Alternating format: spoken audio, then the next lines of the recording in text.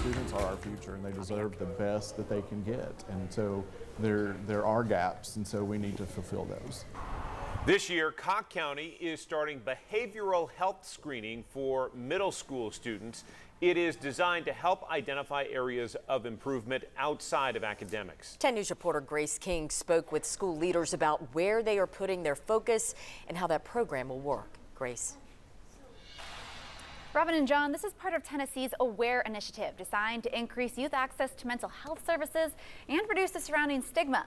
School leaders told me the need for something like this is greater than ever. In Cocke County, Project AWARE is spotlighting behavioral health. We're not just looking at the academics of a child. Schools are also looking at 12 issues, like whether a student is lonely, anxious, or emotionally flat. They also include behaviors like lying, stealing, and low academic achievement. It may be a death of a loved one. It may be that their pet got ran over by the car or the bus.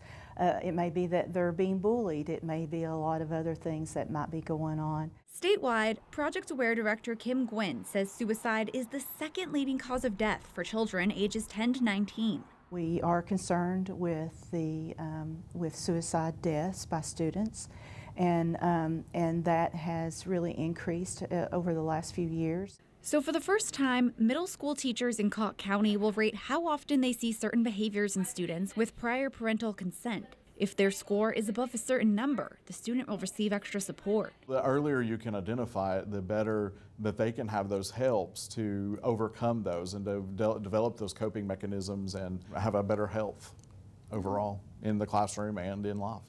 The hope is if schools focus on improving behavioral health, academic success will follow. We can provide some resources and programs or whatever interventions it may be to help those children, because ultimately it will impact their academic performance.